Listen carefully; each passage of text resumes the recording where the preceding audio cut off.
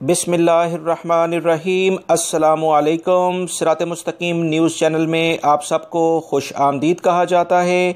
Saudi मजलिस शूरा में international flights और दीगर सऊदी शहरी और गैर मुल्की अफराद जो कि इंटरनेशनल लेवल या डोमेस्टिक फ़्लाइट्स को इस्तेमाल करते हैं और मुख्तलिफ़ फ़ज़ाई कंपनियों में काम करते हैं, एक अहम ख़बर आपसे शेयर की जा रही है।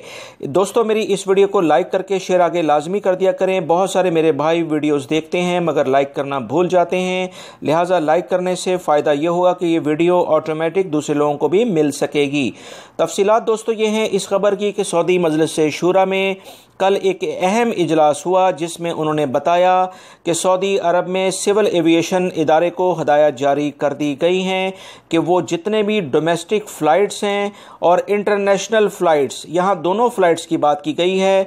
डोमेस्टिक फ़्लाइट्स तो ऑलरेडी चल रही हैं, इंटरनेशनल फ़्लाइट्स की जब उन्होंने बात की तो इसका मतलब है इंशाल्लाह बहुत जल्द इस सिलसिले में इंटरनेशनल फ़्लाइट्स भी जारी हो जाएंगी, जिसका जिक्र मजलिस शूरा ने अपने अहम तरीन इजलास में कर दिया है।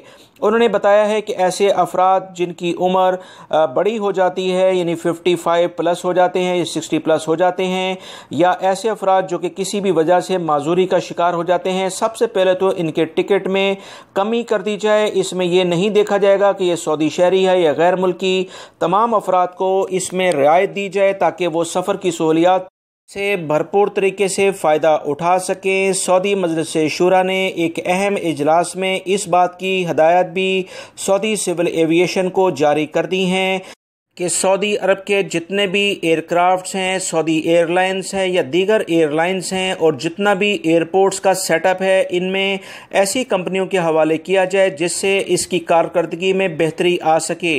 इसी बुनियाद पर दोस्तों ये अब उम्मीद की जा सकती है कि आने वाले दिनों में अगर नई कंपनियों के पास नए प्रोजेक्ट्स आते हैं तो उससे सऊदी शहरी और गैर मुल्की अफराद को रोज़गार के नए मौके पैदा होंगे, क्योंकि बहुत सारी कंपनीज इस बारे में कुछ एहतियाती तदाबीर वबाई मर्ज के लिहाज से इख्तियार नहीं कर रही, जिसकी बुनियाद पर सऊदी मजलिस शूरा ने कुछ अहम हदायत 2030 विजन के तहत इख्तियार करने के लिए कहा है, जो कि एक बहुत अच्छी बात है क्योंकि सऊदी अरब की हुकूमत हर लिहाज से बेहतर सहूलियात सिविल एविएशन इदारे के लिहाज से सऊदी शहरी और गैर मुल्कियों को देने जा रही है। यह कुछ अहम इतलात आई थी जिसमें इंटरनेशनल फ़्लाइट्स का जिक्र भी सऊदी मजलिस शूरा में किया गया है। लिहाजा इंशाल्लाह बहुत जल्द इंटरनेशनल फ़्लाइट्स की खुशखबरी भी आप सब भाइयों को मिलेगी, जिसकी तफसीलात मैं अपने दोनों चैनल सऊदी उर्दू न्यूज़ और सिरात मुस्तकीम सऊदी न्यूज़ पर शेयर कर दूंगा। दोनों चैनल्स को देखते रहें।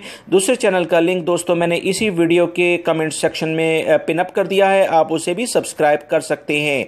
आपकी कीमती वक्त का बहुत बहुत